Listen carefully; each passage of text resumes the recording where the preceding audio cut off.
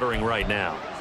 And frankly, I think it's time to call your playmakers together and say, all right, guys, we're going to lean on you through this patch. We need you to get us back on track and get us going in the right direction. So you're calling plays geared to them. Not necessarily what you look at your plays, oh, this hurts the defense.